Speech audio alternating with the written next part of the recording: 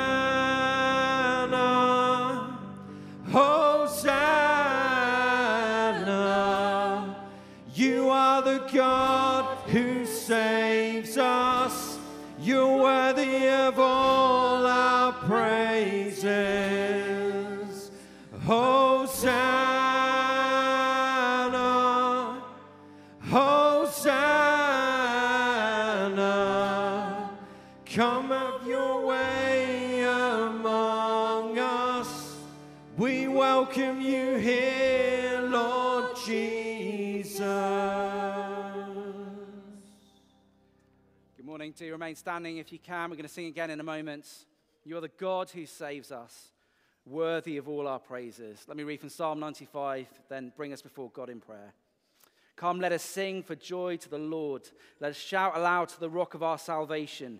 Let us come before him with thanksgiving and extol him with music and song. For the Lord is the great God, the great King above all gods. In his hands are the depths of the earth, and the mountain peaks belong to him. The sea is his, for he made it, and his hands formed the dry land. Come, let us bow down in worship. Let us kneel before the Lord our Maker, for he is our God, and we are the people of his pasture, the flock under his care. Let's pray. Heavenly Father, our Lord, the rock of our salvation, we come to you now as we look ahead to the rest of this service. We thank you that we can proclaim the wonderful truth that we are your people, that we are the sheep and you are our shepherds. We don't deserve your love. We don't deserve to know you. We have no right to even come to you in prayer. But we acknowledge before you and praise you that those things are true because you are the God who saves us. And you saved us through the cross of your Son, the Lord Jesus. Amen. Lord Jesus, thank you that you went to that cross. You chose to do your Father's will to glorify him. You chose to take the punishment, and by it we are saved. Please be with us this morning. Reveal more of yourself to us, we pray. Amen. Amen. Let's continue in song, singing about God's great salvation.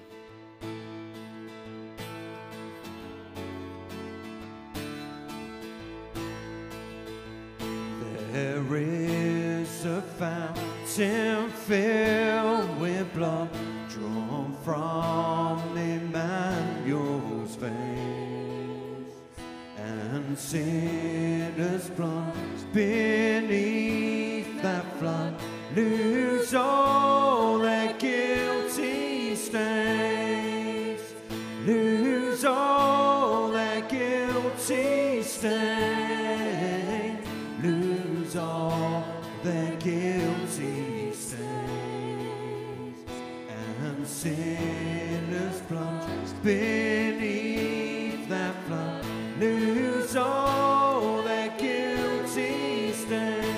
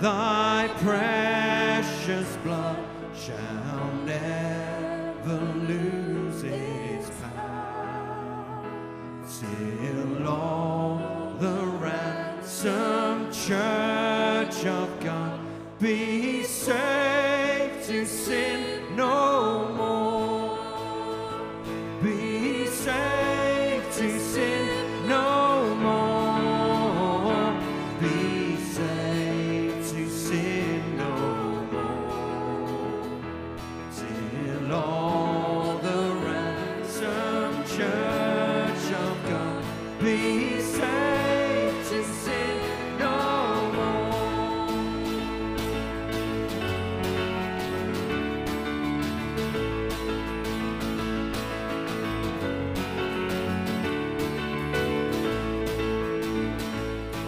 And since by faith I saw the stream, I flowing roots of blood, redeeming love has been my theme, and shall be till I die, and shall be till I die, and shall be till I die.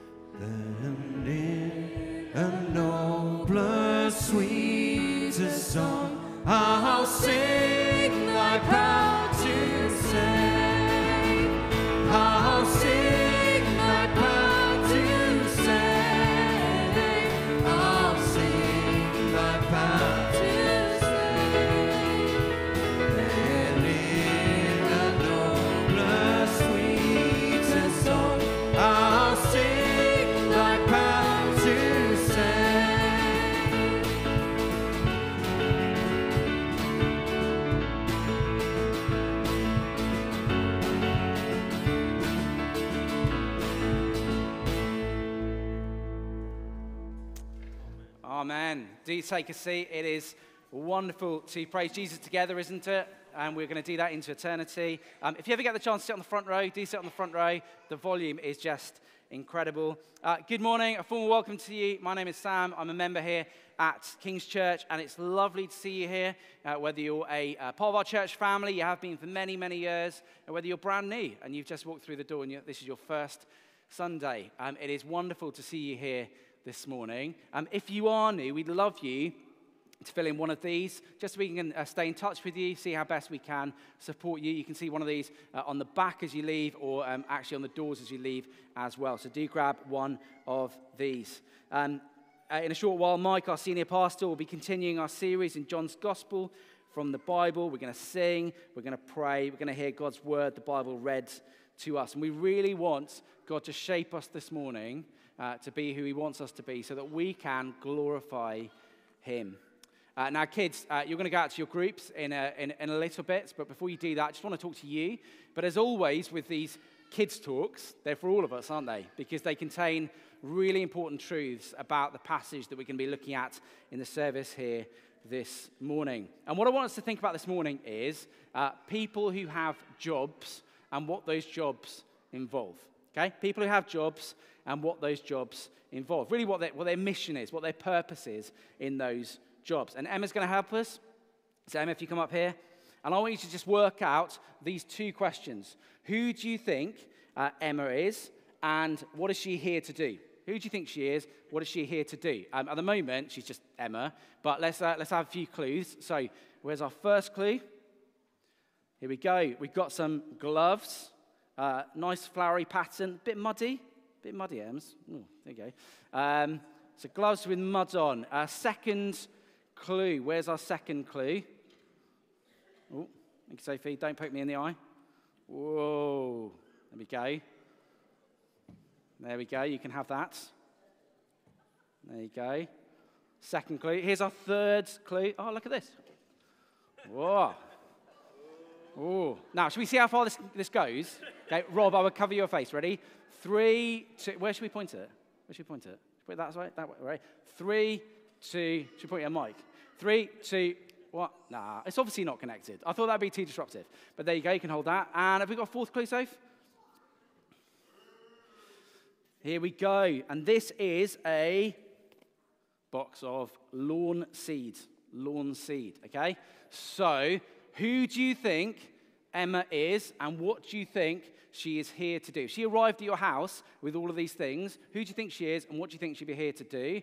Let's shout out after 3. Ready? 3, 2, 1.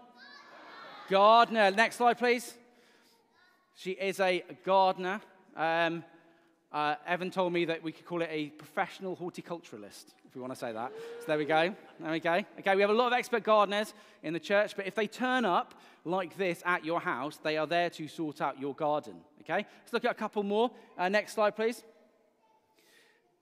This person is a postie. Okay, and they are there. They turn up to deliver your post. Okay, next slide, please. This person is a firefighter. Okay, and if they turn up at your house in their fire engine with lights going, it's probably not very good. Okay, probably something is on fire and you need rescuing, or the cat's up the tree. But let's assume you need rescuing, they're on fire. They have a different kind of hose that is a bit more powerful, okay? So they're a firefighter, but their mission is to rescue you and to put out fires, okay? The postman isn't just a postman. The mission is to deliver the post.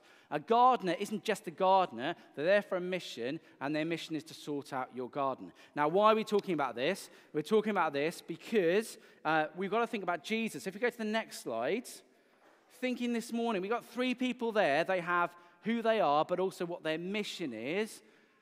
Who is Jesus, and what is Jesus' mission? And we come across these things in our passage today that Mike's going to be talking to the grown-ups about a little bit later.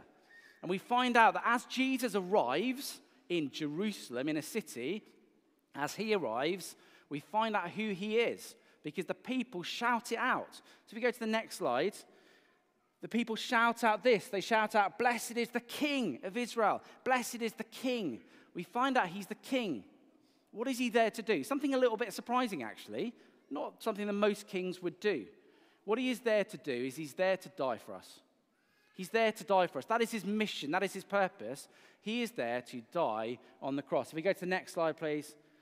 Jesus' mission is to die to save us. And in fact, he says, it was for this very reason I came to this hour. So he's saying, I'm not just here.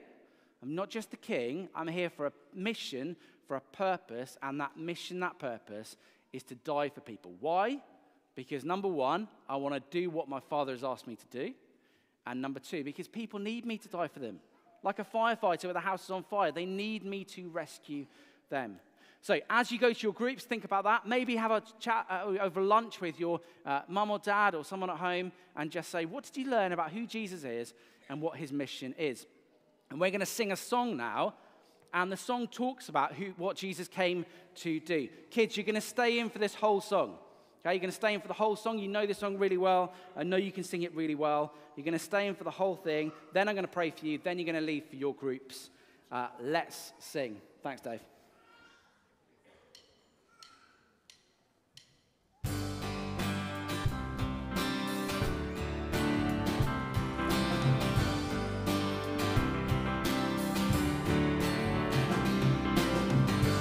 Lord, I lift your name on high. Lord, I love to sing your praises. I'm so glad you're in my life. I'm so glad you came to save us. You came from heaven to earth to show the way from the earth to the cross. My debt to pay, from the cross to the grave, from the grave to the sky. Lord, I lift your name on.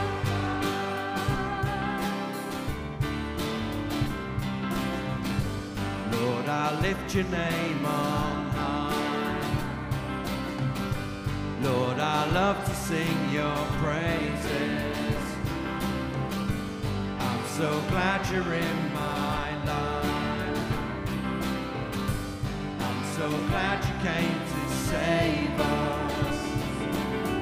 You came from heaven to earth to show the way from the earth to the cross.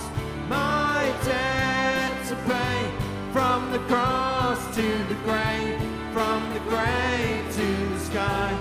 Lord, I lift your name on.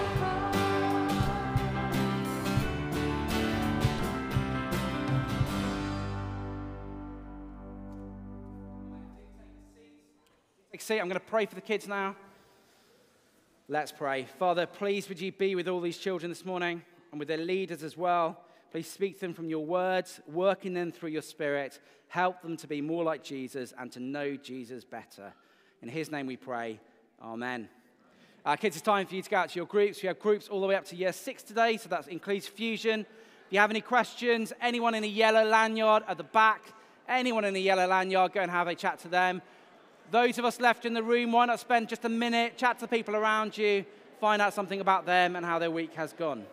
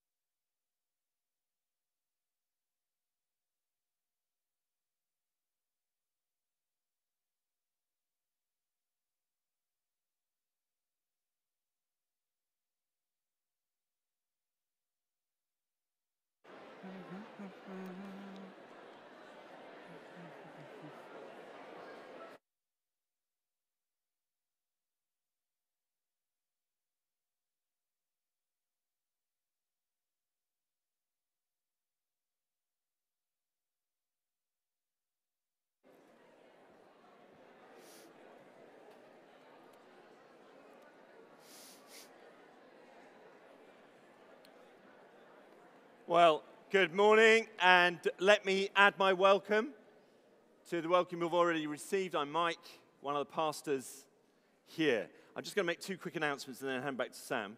The first is, today we're thinking about what it means to follow Jesus Christ.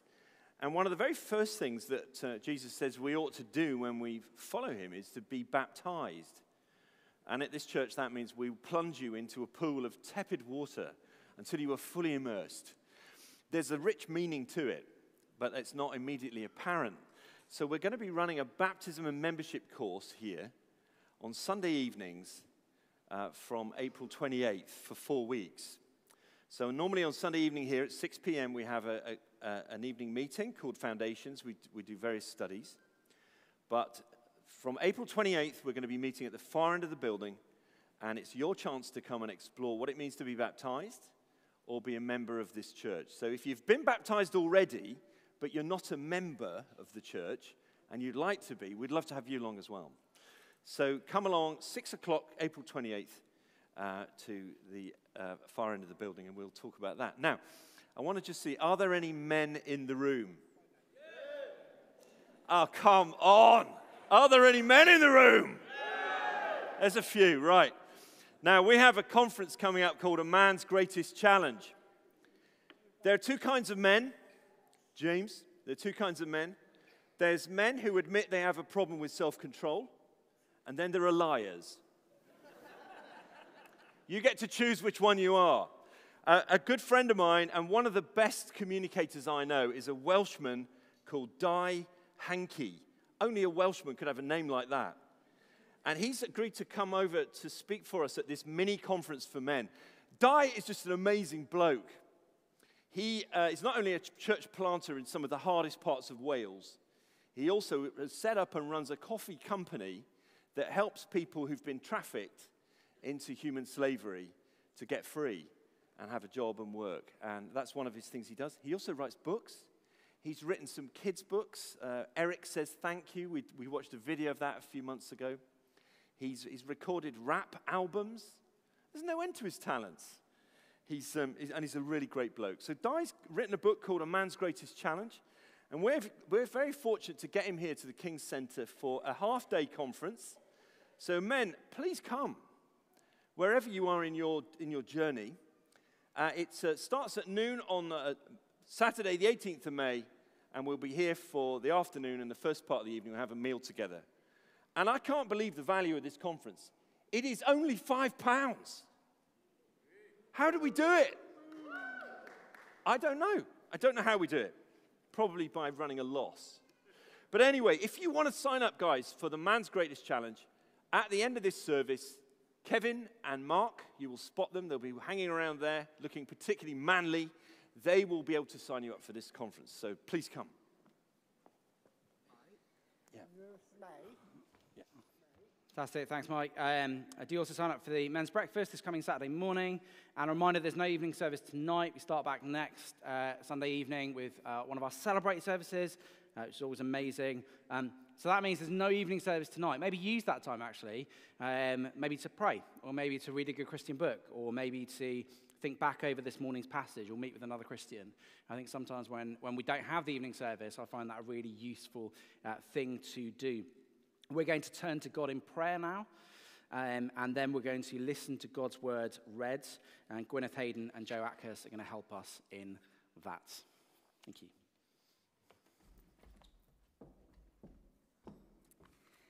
So we're going to pause for a moment and come before God in prayer. And to do that, I'm going to start with some verses from Psalm 118, which is quoted in today's Bible reading. So let's pray. Give thanks to the Lord, for he is good. His steadfast love endures forever. Let Israel say, his love endures forever. And all who fear God say, his love endures forever. The Lord is my strength and my song. He has become my salvation. You are my God, and I will praise you. You are my God, and I will exalt you. Give thanks to the Lord, for he is good. His love endures forever. And then a verse from Psalm 118 and John 12, which we'll be reading later. Hosanna, blessed is he who comes in the name of the Lord. Blessed is the King of Israel. We praise you this morning, Jesus the King, King of kings. You alone rule over the nations. You alone are sovereign over all things. You were exalted in the highest place. And yet you came in the name of the Lord, not as a conquering king, but as a humble servant. Though you are the immortal King and the source of all life, you came to die. The prophets of old searched intently and with the greatest care, trying to understand how the promised Messiah must suffer and how God would be glorified through this. This morning we celebrate your victory over sin and death because your suffering opened the way for our salvation. Hosanna, you are the God who saves us, worthy of all our praises. Please help us to see you afresh this morning, King Jesus, our Lord, who glorified his Father when he came to die. We have not loved you or served you or honored you as we ought. We have not loved one another. We fail to live as children of the King, but we remember that as well as majestic, you are merciful, compassionate, and kind. You love rebellious and hopeless sinners and show us mercy and grace. We worship you. You are gracious and good, and your steadfast love endures forever. We pray for the church family. As we pray, we're conscious that there are those in our fellowship who are struggling, those who wake up daily to the reality of loss and an empty place at the table, those who are facing uncertainty in their health, those who are recovering from surgery, those who need new accommodation or are looking for work, those who are suffering the devastation of broken relationships. We pray for those who are going back to school tomorrow, and especially for our young people facing significant exams. We thank you, gracious King, that you hear prayer. You know our needs, and you are with your people. Help these friends to especially know that you are good, and your love endures forever. And we pray for the world. As we look at the wider world, we ache as we see the cruelty of war, the horrors that man inflicts on man, the devastation of famine or natural disasters. We live in a broken, hurting world. How we thank you, King Jesus, that you came to rescue and restore, knowing that to do this it was necessary for you to die. How grateful we are that one day you will bring in a new kingdom where there is no death or pain or suffering. And so this morning we say, open our eyes, Heavenly Father. We want to see Jesus. Warm our hearts as we consider him. Strengthen us to live for you. Bless Mike as he speaks and us as we listen. And we dare to ask this because you are glorious and good, and your steadfast love endures forever. Amen.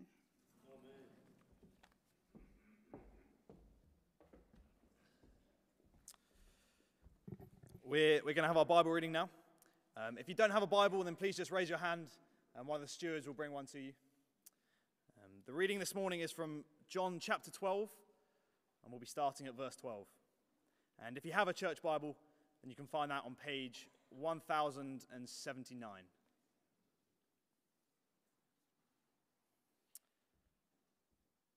John chapter 12, starting at verse 12. The next day, the great crowd that had come for the festival heard that Jesus was on his way to Jerusalem. They took palm branches and went out to meet him, shouting, "Hosanna! Blessed is he who comes in the name of the Lord. Blessed is the King of Israel."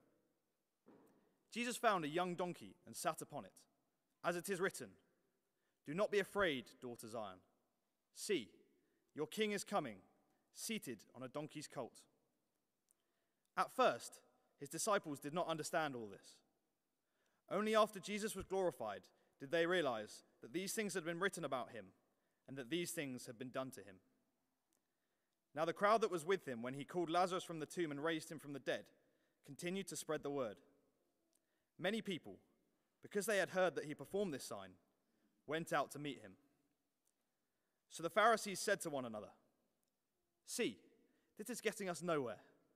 Look how the whole world has gone after him." Now there were some Greeks among those who went up to worship at the festival. They came to Philip, who was from Bethsaida in Galilee, with a request. "Sir," they said, "we would like to see Jesus." Philip went to tell Andrew. Andrew and Philip in turn told Jesus. Jesus replied, "The hour has come for the Son of Man to be glorified. Very truly I tell you, unless a grain of wheat falls to the ground and dies, it remains only a single seed. But if it dies, it produces many seeds. Anyone who loves their life will lose it, while anyone who hates their life in this world will keep it for eternal life. Whoever serves me must follow me, and where I am, my servant also will be. My Father will honor the one who serves me. Now my soul is troubled, and what shall I say? Father, save me from this hour? No, it was for this very reason I came to this hour. Father, glorify your name." Then a voice came from heaven. "I have glorified it, and will glorify it again." The crowd that was there and heard it said it had thundered. Others said an angel had spoken to him. Jesus said, "The voice was for your benefit, not mine. Now is the time for judgment on this world. Now the prince of this world will be driven out. And I, when I am lifted up from the earth, will draw all people to myself." He said this to show the kind of death he was going to die. The crowd spoke up. "We have heard from the law that the Messiah will remain forever. So how can you say, 'The Son of Man must be lifted up'? Who is the Son of Man?" Then Jesus told them, "You're going to have the light just a little while longer. Walk while you have the light, before darkness overtakes you. Whoever walks in the dark does not know where they are going. Believe in the light while you have the light, so that you may become children of light." When he had finished speaking, Jesus left and hid himself from them. Let me pray briefly for Mike before he comes up to preach. Dear Heavenly Father, we thank you that we can gather together today and hear from your word. We pray for Mike and that you be with him as he speaks to us. And Lord, please help us as well. Please help us to listen and please work in our hearts and lives. We pray this in your name. Amen.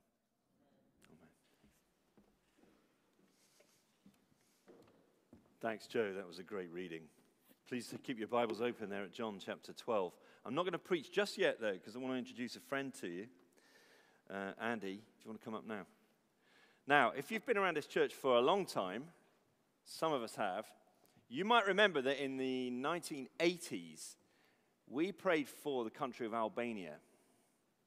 Can you remember doing that? Just put your hand up. Can you remember praying in Parbury Rise for the country of Albania? Yeah. A few people remember it. We had a man who came. He was an Englishman, but he had a real heart for Albania.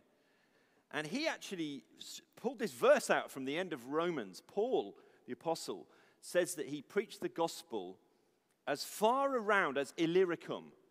And Illyricum is the states, Kosovo, Albania, and a few other states there. So we know that the apostle Paul himself went to Albania, but in the 1980s, it became the world's first atheist state. There was a dictator called Enver Hoxha who literally decreed the end of religion in Albania, and it was taken out of school curricula. Kids were taught atheism. Priests were either imprisoned or sometimes killed. And Andy, when we were praying those things in the late 1980s, you were a schoolboy. I was born in 1980. So you were born into the period before Enver Hoxha? Yeah, I myself lived 5 years before when he died, and remember all people crying and a big lamentation happened. I grew up in a family. Both my parents were teachers, and I heard over and over again that God didn't exist. They have had this mission to raise a generation without God and without believing in God. That was their mission. And in 1992, the communism collapsed, like in many other Eastern countries, and the religion freedom was back.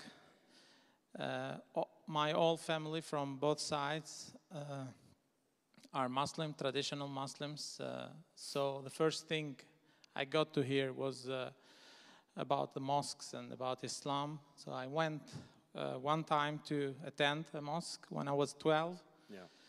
And I couldn't understand anything because everything was in Arabic. So during my teenage years, I had a dream to play football, like professionally, which didn't last much or didn't come to reality because of a civil conflict, a civil war that happened in 1997. And that was a hit for me as a teenager, that I couldn't follow my dream. So I remember that time being given to alcohol and started to smoke. I had another big disappointment a year later when a very good friend of mine, while he was diving in shallow waters in the Adriatic Sea, he damaged his neck and remained paralyzed, and that hit me a lot. I remember saying that if there was a Lord or God, he wouldn't allow these things to happen. And can I interrupt you? Yep. So we were talking last night, and you described yourself as quite angry as a young man, and you were at one point at university. Yep. And somebody said to you a parent came and said to go and have words with their son because he was getting into a church. Yep. And you went to sort him out, as we would say. And what happened then? Yeah, I become very aggressive or rebellious, had a broken relationship with my parents, my teachers. I was smoking 60 cigarettes a day, drinking a liter of alcohol every day. Those were 18 to 22. Right. So one day I see this parent being very worried about his son. I said, I'll go and rescue him. He was very worried because he was going to church. I went and I threatened him literally that I would be his enemy if he doesn't stop today and go back to his dad and mom. So he quietly said to me, can I read you something? And read me a passage from the Bible I didn't know. And it was the corruption of the last days, how people would be in the last days. As he was reading, those words fully described me as a sinner, as an egoistic lover of money and disobedient to parents, and all of that. It was like screening my life. And I moved to, I didn't talk more with him. I said, we'll talk again. But those words never left me. So I was dealing with that. Yeah. A few days later, he gave me a New Testament, which I didn't like it. I didn't want it. But I wanted to read something and come to a conclusion that this is a man-made, created thing, story, made up, and just leave it there. Yeah. So it was June 2002. I read the first Bible verse ever, and it was a verse from Romans saying, the kingdom of God is not eating and drinking, but is peace, joy, and righteousness in the Holy Spirit. And it was exactly what I was doing those days, eating, drinking, wasting, ruining the life of many people around me. But I had no peace, no joy, nothing. And I remember saying a first prayer, Lord, if you care, if you really are, do something I can understand that you are dealing with me. And I was waiting for a last exam in university, if that would be a negative one. I would be heading to Germany to join a group of Albanians that they were selling drugs and involved in crime. They were inviting me come because we're making quick money and lots of money. Most of them are still in prison today. But it was in that particular moment that the Lord just intervened and rescued me and saved me. I remember falling on my knees when I got a chance to continue the school. I got a positive answer from the teacher. It was a very strict teacher, in fact. It was 100% impossible to get another chance. But the Lord was really gracious to answer me according to those requests. And I felt what broke my heart was that He, the eternal God, maker of heaven, of earth, of everything that is on it, dealt with a young, broken man, a sinner in a city from a very small family. And he dealt with me. He gave me attention and dignity, and I don't know, He gave me salvation. Yeah. Now, at some point, you then got invited to this church, and you thought you were going to turn up to some like a cathedral kind of building. And what was it like when you got there? Yeah, this friend was continuing to invite me to church. I said, I know the Lord exists. He answered me, but I want to go to mosque. He was insisting, come one time in a church, he said. I went. The church was completely different. It was like a small house with 15 people on it, but a community of love. I'd say this is not real. It seems like a piece of heaven in midst of Tirana, and I loved it immediately. I remember that day a verse that the pastor shared was from John 14:6, saying, Jesus said, I am the way, the truth, the life. No one can go to Father except through me. And after the service, I ran to him and I said, why only Jesus? Why not another prophet? Why is he so special? He said to me, it's a great question to have coffee. And we started to have conversations. But I remember reading the Gospel of John and still remember like it was today how the Holy Spirit was putting in my heart all those truths and making sense, understanding how God is one God and in three persons, Father, Son, and the Holy Spirit. And it was July 2002 I started to worship Him as a triune God, as an eternal God. So July 2002, the angry young man gets turned around. And here we are, 22 years later. You're married to the woman who was the singer of the worship group, Velma. 4 sons. And you've planted a new church in Tirana, Lights Church. Just tell us a little bit about that, the church. What's it like? Yeah, I was a faithful member of a church for 13 years. But the need for more churches, more communities of worshiping Jesus in our town and in our country stirred our hearts. And I told Vilma, what if we start a new church, a new community of faith and worship here in midst of our neighborhood, which is very traditional Muslims, a very close community. And we wanted to start on the same community we were coming from and embracing that challenge. So we've been planting that church in midst of that community for the last 5 years. It hasn't been an easy journey. It took us, for some families, more than 18 months to get a greetings from them. I am with my son Samuel, he's here. And we took a walk. We were in Bridgend a few days ago in Wales, and people were greeting us, and we enjoyed that so much. I said to him that it took us a lot to get a greeting in our neighborhood. But yeah, it's encouraging. 4 people were baptized last fall. Wow. Among them, Samuel, that is with me, and 3 other, a mother and a son, baptized on the same day.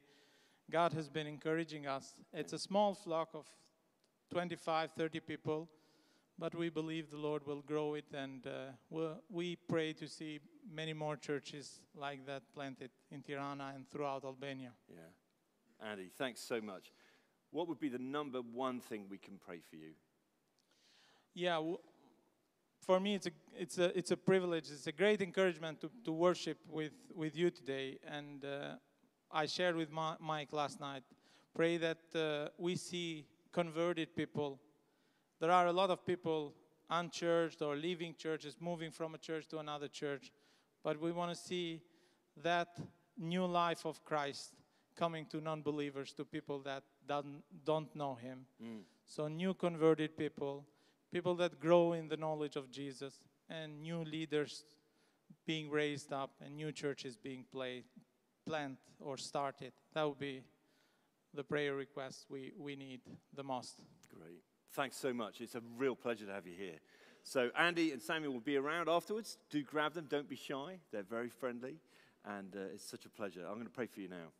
Do have a seat.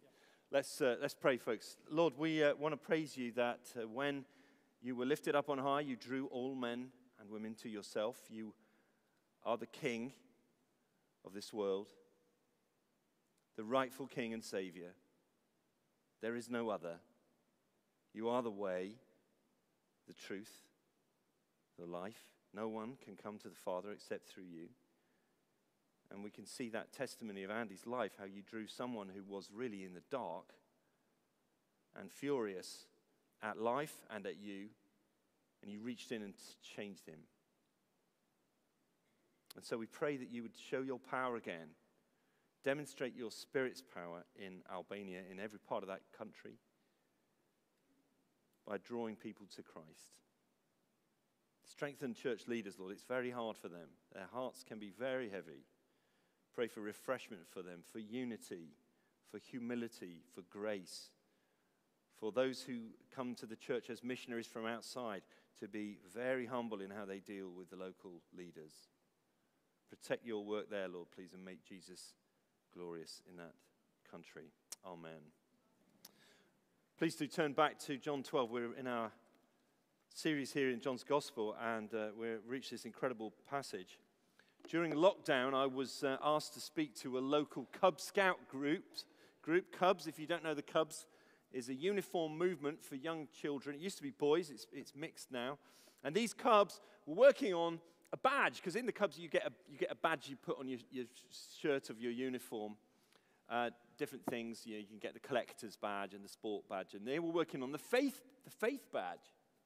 And they'd asked various faith leaders from around the town to speak. And I was the token pastor. So I found myself kind of scratching my head and thinking, what on earth do you say about Christianity in 20 minutes to a group of very lively 8 to 10-year-olds on Zoom? And on one level, I thought it's an impossible task. But on another level, I realized it's actually the simplest thing, because you just have to tell them about Jesus.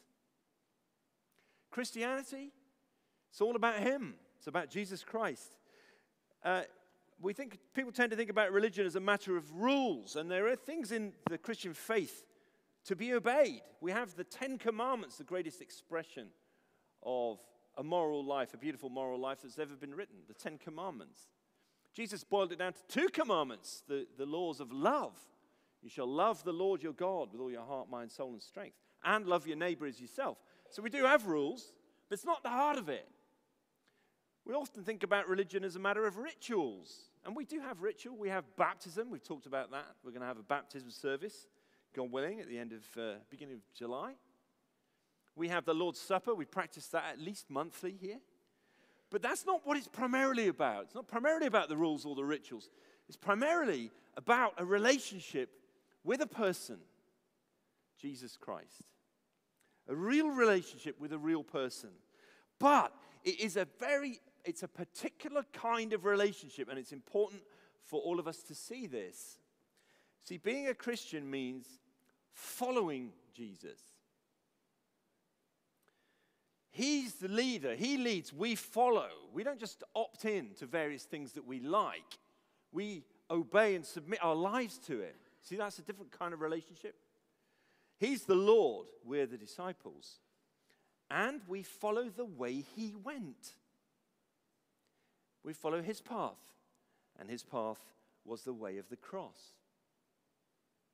So you start to sense the gravity of what it means to follow Jesus. It will take you in a direction and nowhere, nothing else will. The Bible often speaks about following Jesus in terms of believing. We've been in this book of John for a few weeks now. John has a really famous verse. It's been translated. I think this verse has been translated into more languages than any other verse in the Bible, and that means any other piece of writing in the world. Okay? This one verse, John chapter 3, verse 16. For God so loved the world that he gave his one and only Son, that whoever believed in him should not perish, but have eternal or everlasting life. It's a verse that speaks of God and his love and his Son and believing in him. So what kind of believing is it?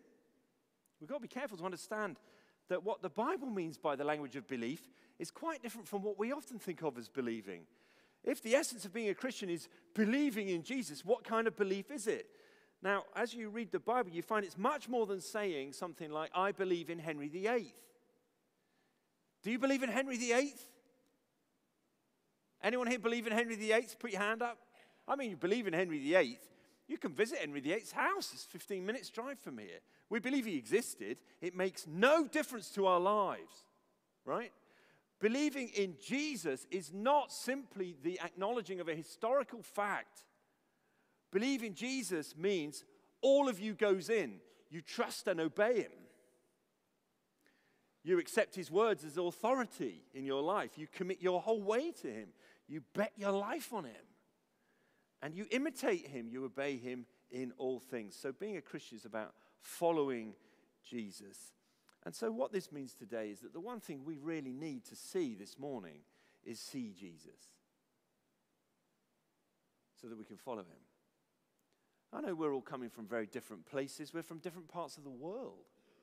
I know we've all got different stuff going on in our lives. Some of you are struggling with huge issues. So I don't say it lightly or superficially, that the one thing we all need today is to see Jesus more clearly.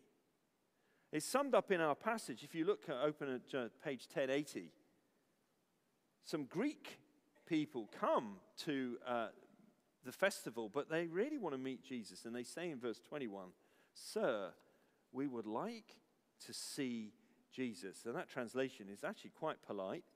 It's probably more like this. We want to see Jesus. We want to see him. That's what we need. That's what we need. And people are still asking this question. Nicky Gumbel is an Anglican minister. He's based in London. He's the founder of the Alpha course, popular introduction to the Christian faith. And in an article in the Times newspaper, he said how younger people, Generation Z, Gen Z, are more and more open to spiritual concerns and seeking Christian answers than the generations before them. Over 20 million people are reckoned to have taken the Alpha course. And the average age? 27. People are still asking. We want to see Jesus. Sir, we would see Jesus. So we're going to spend our time this morning in this worthwhile pursuit. We see three things about Jesus in this passage. Do you know, I've been reading this week. I'm kind of like, oh, I'm such an idiot. I really am. There could have been 3 sermons here. And we're doing them in one. He's a new kind of king. He's the grain that must die, and he's the Son who is glorified.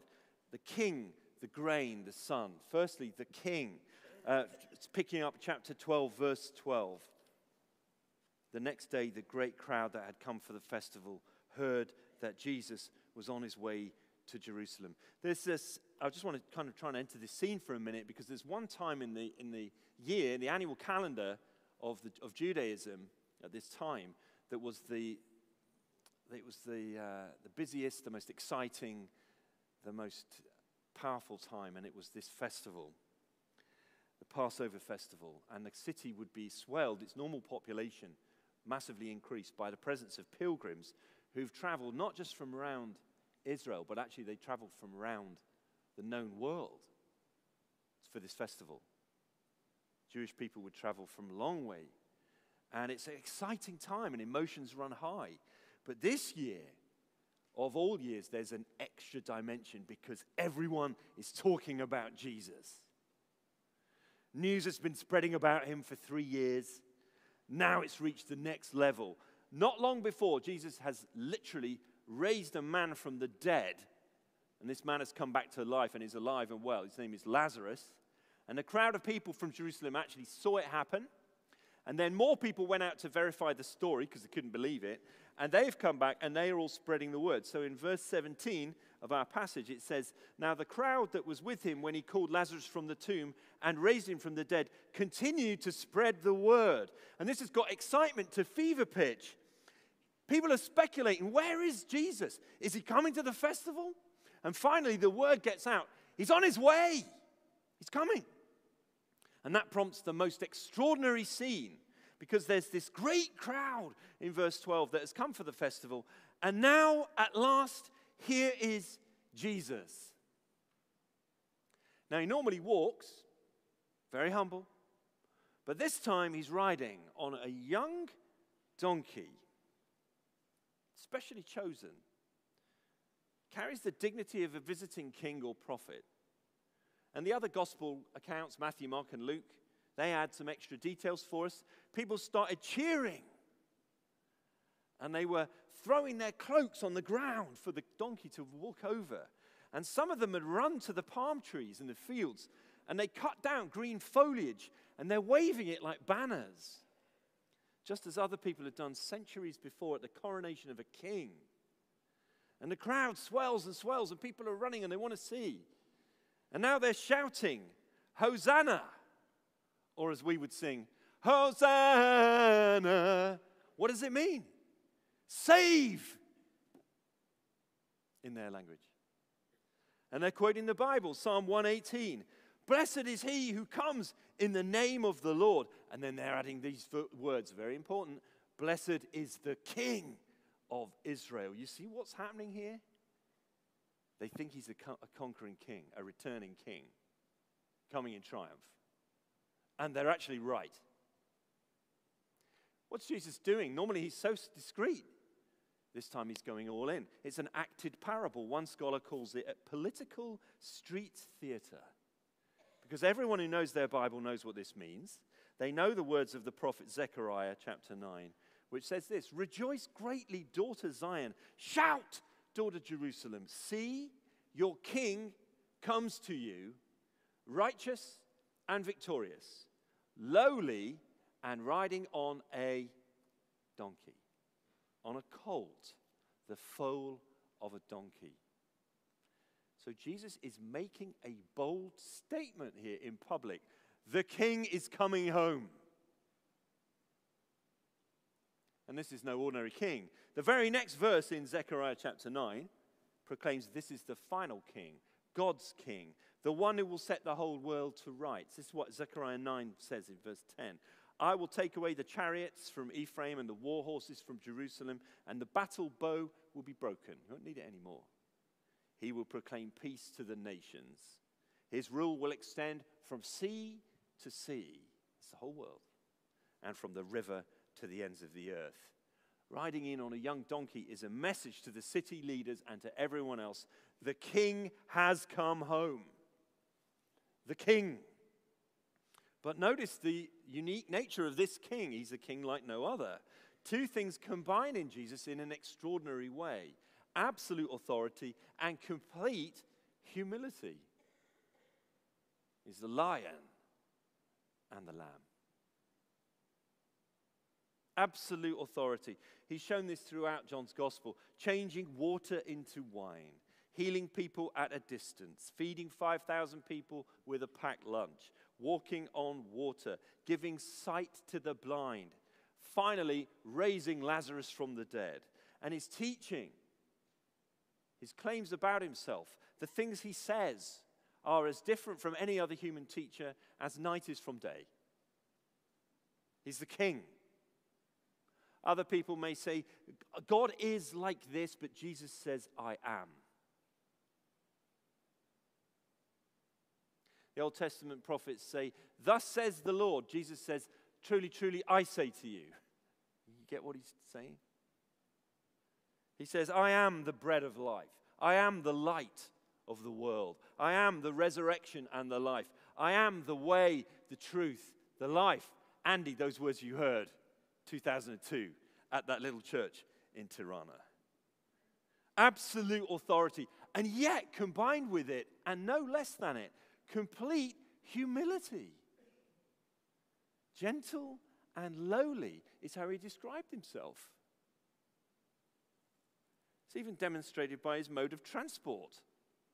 A conquering king would have come in on a chariot or a battle horse, you know, a great white steed with a procession of people behind and slaves at the back.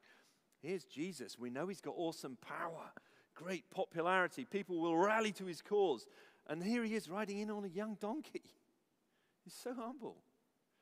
It doesn't just fulfill a prophecy. It speaks a powerful word about the nature of his kingdom, which is meek and gentle and lowly.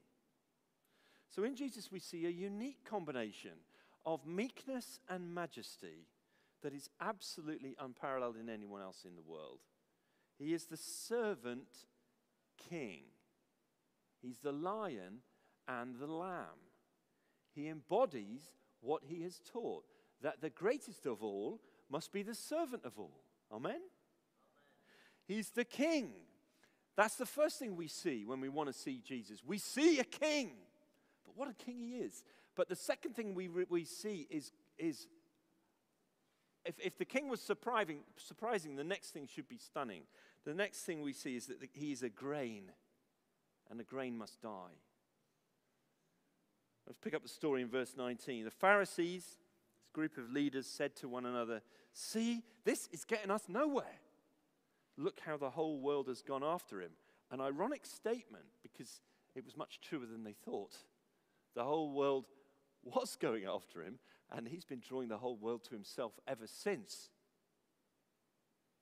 as far around as Illyricum.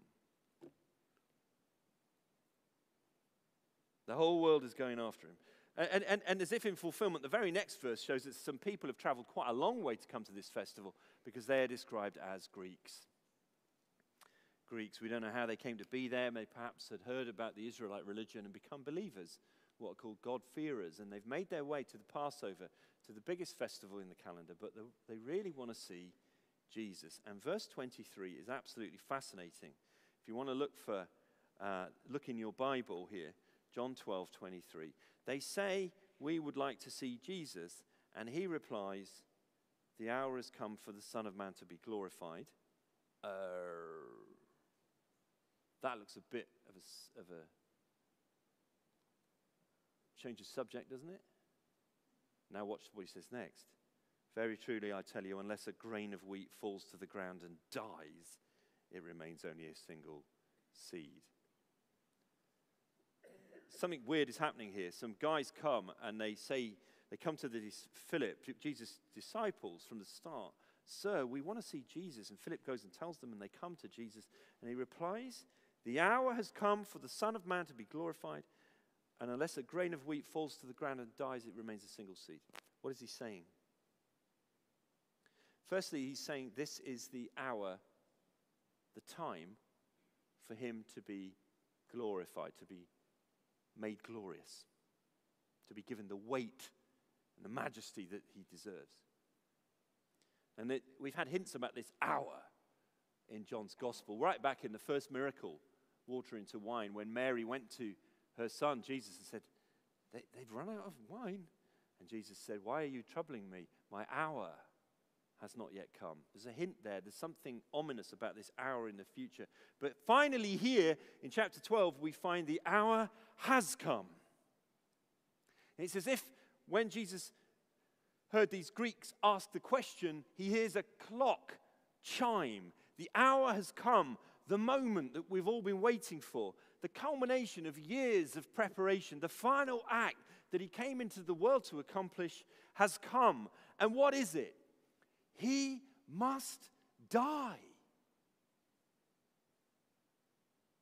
That's what it's all about. That's where it's heading. Verses 23 and 24, again, just try and track the logic here. Verse 23, the hour has come for the Son of Man to be glorified. Very truly, I tell you, unless a grain of wheat falls to the ground and dies, it remains only a single seed. See the logic? Glorifying and dying are linked together inextricably. And if that's still a little bit obscure for us, we have an interpretation further down, verses 32 and following. Jesus said, I, when I'm lifted up from the earth, will draw all people to myself. He said this to show the kind of death he was going to die. When he's lifted up from the earth, he's talking about a cross. When he's lifted up on the cross, he will draw people to himself. He's talking about his death. In other words, this is the climax, the crescendo, the apex, the high point, the culmination, the conclusion. He must be lifted up on a cross. He must die. But, he says, like a grain of wheat, by dying he will produce a great harvest. A global people will be gathered, rescued from death, and brought into his kingdom of life and light. A kingdom of people, so many that you couldn't even count them. But if he does not die, there will be no harvest. There's a great scholar and writer, I've quoted him a few times here, called Tom Wright. He talks about playing with conkers as a boy. Now, if you're not from the British Isles, you might wonder what a conker is. It's also known as a horse chestnut. It's inside a kind of green casing, but there's this brown nut that's very hard. And when we were kids, we would always get something like a skewer or some drill bit or something and drill a hole through the conker and get a string. Probably can't do it anymore because of health and safety. But let me tell you, it was fun. And you'd have your conker on the end of the string, and you'd get someone else's conker. So, James, you'd have a conker, and I'd go, and he's done it. He knows what I'm talking about. And then I'd hold mine up, and then you'd try and smash it, and that's what conkers were for. But Tom Wright says that one year he decided to plant one, just as a boy. And he took one of the best ones, dug a hole, put in some sand and water, and stuffed the conker as far down as he could and covered it with soil. Seemed like an absolute waste of a good conker. Next year, he went back in the spring. There was a tiny little shoot there in the woods. The year after, there was the beginning of a small sapling. Over 50 years later, he went back to that place. And guess what? There's a great tree bearing hundreds of horse chestnuts. But for that to happen, the first one had to die, didn't it? Go into the ground. Jesus says, I'm going to be a grain that goes and I'm lifted up, I will die, I will be buried, I will be totally dead. But unless I die, I'll remain a single seed. He's the king. What a kind of king he is. He's the grain that must die. Are we starting to see Jesus this morning? But there's more. Many of us, I think, here are familiar with the teaching so far. You're familiar with the wonder of Jesus as King, Lion and Lamb. You're familiar about the need for his sacrificial death. Some of you probably got that with your mother's milk. But there's an extra nuance in our passage today we mustn't miss. I think it's almost unique to John's gospel. It's a rare window into the emotional life of our Lord. And it's there in verse 27. Jesus says, now my soul is troubled. And what shall I say? My soul is troubled. This word troubled means deeply distressed, churned up, stirred up. It's a word that's used of water being roiled and churned up and all unsettled. Jesus was deeply troubled right down in the core of who he was, in his heart. The one who would come into the world, the Prince of Heaven, full of grace and truth. The Lord of all creation, the one with such extraordinary power and dignity and authority. The one who went to the broken person and fixed them, who went to the sick person and healed them, who went to the troubled person and relieved them. This one, such beautiful, the greatest person who ever lived, he's deeply troubled, he's distressed at the core of his being. Why? Because he's thinking about the cross. That's why. Now, over Easter, we looked into the Garden of Gethsemane. That's in another place. But this moment here is even earlier than that. This is just as poignant, right in the middle of the triumphal entry. Right in the middle of all the shouts and all the happiness and the joy and the palm branches. Even at this moment of apparent triumph, Jesus' heart is deeply troubled because he knows what's coming. He's fully human. And he doesn't, in his flesh, want to go to a cross.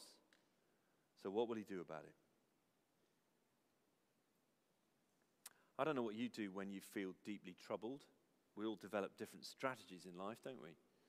Some of us hide it with busyness. Some try to heal it with talking, friends, family, therapists. Some spend money. Some run away. Some self-medicate, numb it. We try and find any and every way of dealing with a troubled heart. It's the one thing we can't bear.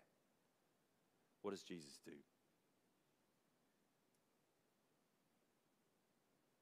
Now my soul is troubled, and what shall I say? Father, save me from this hour? No. It was for this very reason that I came to this hour. Father, glorify your name. This is the very reason I came into the world, says Jesus. I've come all this way. He's prepared the ground. He's spoken of the Father's will. He's told us how the world is going to be saved. Is he going to ask for plan B now? No. His troubled heart knows that there is danger ahead, but he knows that it's through that danger, rather than by trying to slide around it safely, that the glory will shine out. So he prays, Father, glorify your name. May you be made great and famous and loved and glorious through my suffering. And God replies. You know, there's very few occasions in the New Testament where God speaks from heaven. The baptism of Jesus, his transfiguration, and here's the third one. And when the Father speaks, he speaks from the fullness of his love for the eternal Son, the one and only Jesus, now made flesh. And here on the eve of that darkest hour, when Jesus speaks plainly of his deep distress, the Father sees it. And when Jesus resolutely proclaims, I'm not backing away from this, it's as if the Father sees it and he cannot contain his love and pride. And he speaks. A voice came from heaven. I have glorified it, and I will glorify it again. Some people said that it was thunder. Others said it was an angel. But Jesus says, this voice is for your benefit. Listen now. God says that he has glorified himself in Jesus' career. And now he will glorify it himself in Jesus' death. Because now God is going to deal with all the evil in the world. God is going to deal with all the exploitation and the vileness, all the misery of our race. God is going to find those who have trampled on people and exploited them and laid his creation waste, who've lived for themselves and destroyed others, who've been lovers of self and haters of others, and all of them are going to be judged and found guilty. Because now at this final hour, Jesus is going to bring salvation, judgment on this world, and judgment on the enemy of God and God's people. Satan, the devil, will be driven out. And as Satan is dethroned, Jesus is enthroned at the cross. And millions of people from all around this world will be gathered to Jesus and join his family from every tribe, every language group, every nation. A multitude that you can't number.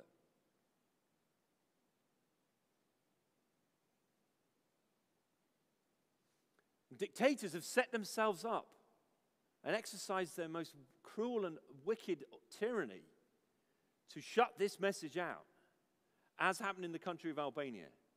And what do we find now? The dictator is gone, dead and buried. Churches are springing up. Jesus will have his glory. So, what does it mean for us? Remember how we started today with a simple definition of being a Christian is one who follows Jesus. Being a Christian is about following him, and we've seen things about him. We've seen that he's the king, the lion, the lamb. We've seen that he's the grain, the one who must die. We've seen that he's the son, the obedient son who will honor the Father. And so at the heart of this passage, we're going to close on this. We're going to try and land the plane here. You're going to hear the biggest challenge that you've ever heard in your life. I hope you've got your seatbelt on. Verse 25 to 26. This is the takeaway, the real world value of it. Anyone who loves their life will lose it, while anyone who hates their life in this world will keep it for eternal life. Whoever serves me must follow me, says Jesus, and where I am, my servant also will be. My Father will honor the one who serves me. The last time I preached on this passage, it was actually during the lockdown. We were only allowed out of the house for one walk a day. My wife and I were walking around Manchester, and I shared this verse. And so I've got to preach on this. Anyone who loves their life will lose it. Anyone who hates their life in this world will keep it. Whoever serves me must follow me. And she said, my wife is a very honest person, by the way. Not one to gild the lily. She said, no one wants to hear that. She's right. No one will accept that. And no one will believe it because no one wants it. And I said, do you want to say anything else? I was afraid. I was afraid to preach it because I was afraid that she was right. Is this what we're saying here today? Anyone who loves their life will lose it, and anyone who hates their life will keep it. Whoever serves Jesus must follow him where he goes, which is to the cross. Is that what the take-home is today? It's a big problem for a preacher, isn't it? You know, as I've studied this more and more, I've come to realize, I think, how this works. If you only looked at Jesus' challenge on its own, it would make no sense to you. It would be completely insane, wouldn't it? If you only looked at Jesus' challenge on its own, because Christianity is ultimately not a method to achieve human flourishing. Christianity is not a means for us to access God, to help us with our personal brand and project. It's not what's being offered here. Listen to the words of New York pastor John Stark. Christianity is not a means to human flourishing. In fact, Christianity instructs us to die to ourselves, to consider others more important, to turn the cheek, to offer ourselves as a living sacrifice, to enter into weeping and sadness with other people. This, of course, creates a conflict with the modern self. You think? It's insane, because this challenge makes no sense if you haven't seen Jesus. It makes no sense. But if you have seen him, if you've seen the kind of king he is,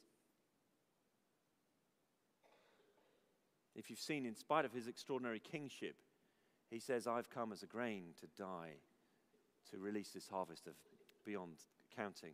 If you've seen him facing down the challenge of his own troubled heart and saying, shall I turn back from this hour? No. This is why I came. Father, glorify yourself in me. If you've seen Jesus, then it puts it all into perspective for you. Because this morning, we're not inviting you to embrace an idea, but a person. This morning, we're not calling you to religion, but to a person who is the lover of your soul. His name is Jesus. Great Scottish preacher Alexander MacLaren wrote this: the true characteristic of Christian teaching as to behavior lies in this, that the law is in a person, and that the power to obey comes from the love of the person. All things are different because of this. Unwelcome duties are made less repulsive. Hard tasks are lightened. Sorrows are made tolerable. If only we are following him. Amen. McLaren tells the legend of Robert the Bruce's final wish was that his heart would be buried in Jerusalem. This is kind of the 14th century. The king's heart was placed in a silver casket and entrusted to a loyal knight, Sir James Douglas. With a band of knights, Sir James set off to go to the Holy Land with this casket, and en route they were outnumbered and attacked by enemies. Sir James saw that he was likely going to die, and he threw the silver casket into the midst of the enemies, and he cried out, "Go on, I follow you." King's heart. The love of his king spurred him to see death itself as a little thing. So let me ask, friends, will you take up the challenge to follow Jesus Christ today on the path of the cross? Because he does not want anything else or less from you. He said, "Follow me," and everything is melted down into that. That's the essence of his call on our lives. Over the centuries, many people, thinkers, philosophers, religions, tried to crystallize the system into a simple formula. Ancient people said, "Follow nature." Other people have said, "Follow duty."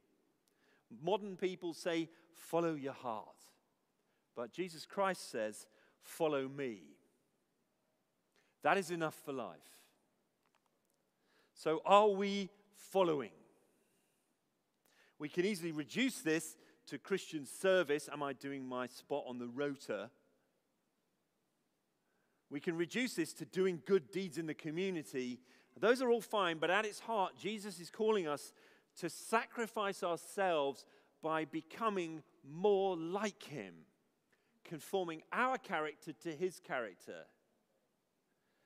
That's the depth of what he calls us to. If anyone served me, let him sing and praise and pray. Yeah. If anyone served me, let him try to help other people. Yeah. But deeper than all and fundamental to all the rest, if anyone served me, let them follow me, says Jesus. Is that my discipleship? Let each one of us here today, professing Christians, ask ourselves, am I following Jesus? And if I'm not, and if my steps have slipped, great, you're here now, you can change today, because you heard his voice calling you today. And as we close, and we're going to sing again, let us see that in this great person that we follow, we have a completely satisfying hope for the future. Verse 26 holds a promise. Where I am, my servant also will be. Whatever lies ahead in your life, whatever you're facing now or in the future, whatever trials will come, and they will, however you cross the river of death and into the kingdom, whatever waits for you, this promise is enough. Where I am, my servant also will be. It's a promise. Let's pray.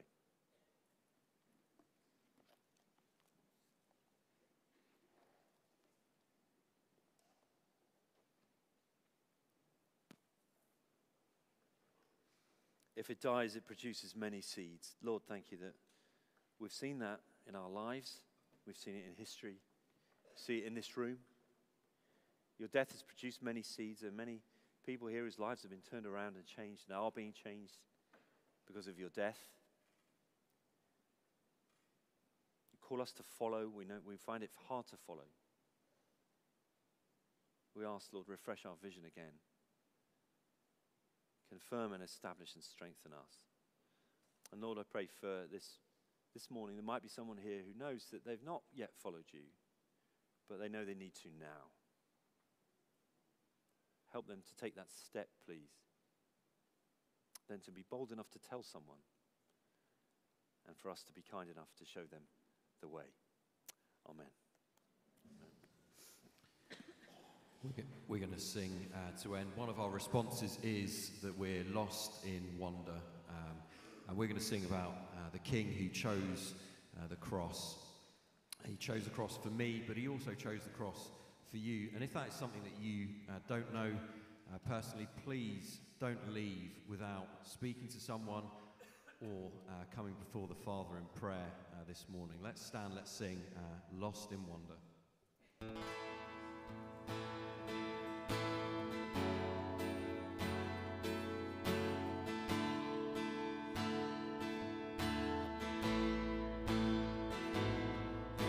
You chose the cross with every breath, the perfect life, the perfect death. You chose the cross, crown of thorns you wore for us, crowned us with eternal life. You chose the cross, and though your soul was overwhelmed with pain, obedient to death you overcame. I'm lost in wonder, I'm lost in love, I'm lost in praise for evermore. Because of Jesus, I'm failing love. I am forgiven, I am restored.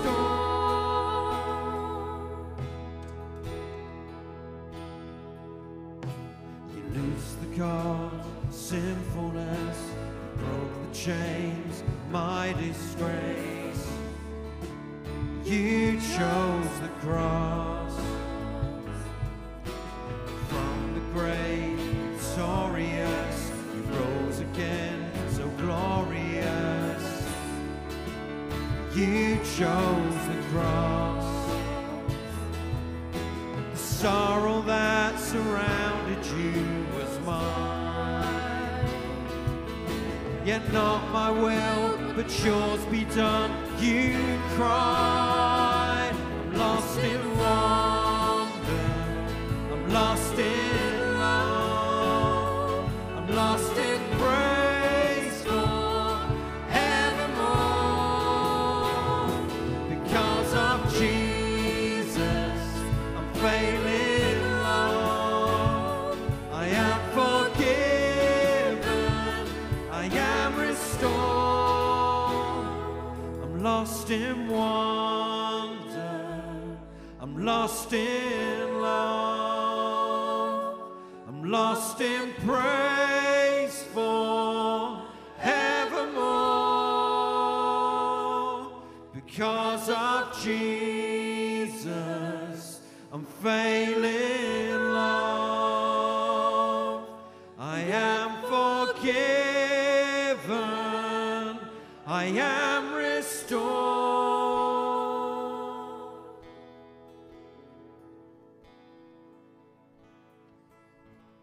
Amen. Do take a seat. Thank you. It's been great to meet with you this morning. If you have children in the children's group speaking, you go and get them as soon as we are finished.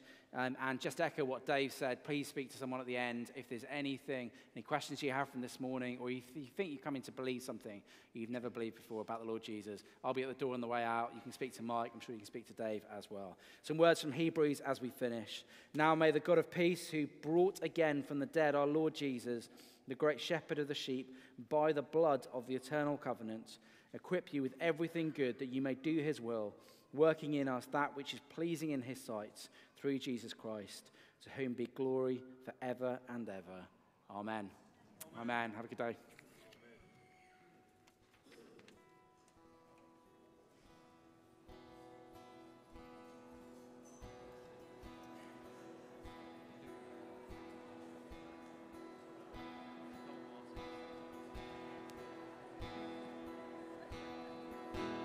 And I'm forgiven because you were forsaken, and I'm accepted.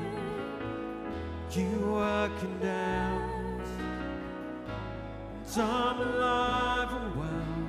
The Spirit is within me because you died and rose again.